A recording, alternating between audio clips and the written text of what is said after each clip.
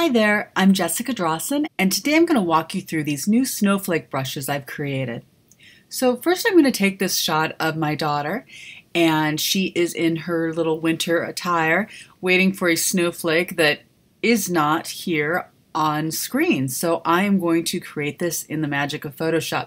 First I'm going to add a new layer so that I'm not putting it right onto my original layer and having it flattened. This way it allows me to move the snowflakes around. And I'm going to go here to my brushes. I'm going to go into the JD Snowflake brushes, and the first thing I'm going to do is find a little snowflake that I want for her to be about to put on her little tongue. And I think I'm going to go with the snowflake number 5 here, and I'm just going to go ahead and stamp it. Okay? And now I'm going to size it. So I'm going here to the edit and then transform and scale. And I'm going to scale it to the size that I want. And make sure that it's scaled equally horizontally and vertically. I'm going to try and make sure that her eyes are looking at it. So here we go. And once I'm satisfied, I'm going to go ahead and click that to accept those changes. And so here is that first snowflake that we've added via the brush. And now I'm going to add another empty layer here. And I'm going to go and select another brush. This one I'm going to use is going to be the JD Bokeh and Blurred Flakes. They're going to be my flakes in the background.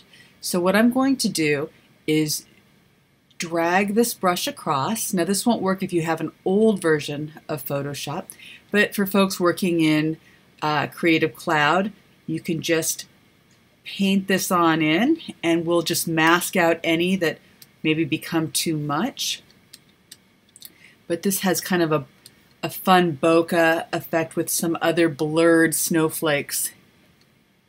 And when you're happy with that, you just stop. And if you want to get rid of any, you can just push this little mask button.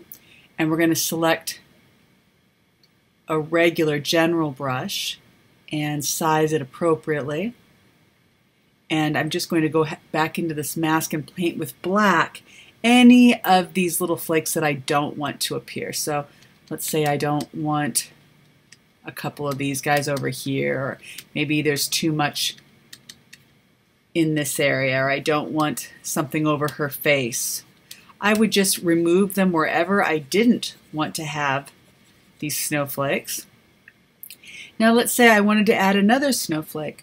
Well, since in theory no snowflake is the same, I would just go and pick another one of my snowflake brushes. And let's go with snowflake number 4.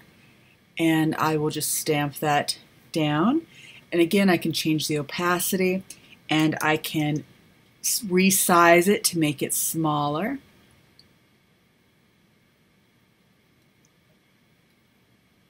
I could do that individually, or I can go down here.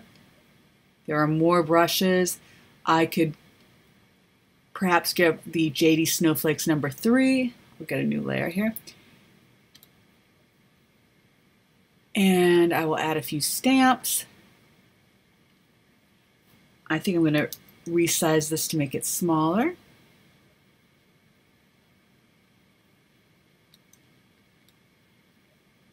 But you get the idea. You can start playing around until you're happy with it. There are a number of different brushes, so you can go ahead and customize them.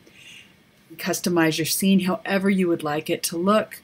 Go ahead and mask any areas that you don't want. You can always blur these with Gaussian Blur after the fact. Just keep them on their own separate little layers. Don't flatten it until you're totally done with your image. All right? Hope you've enjoyed this tutorial and enjoy the brushes. Thanks so much for watching. Bye.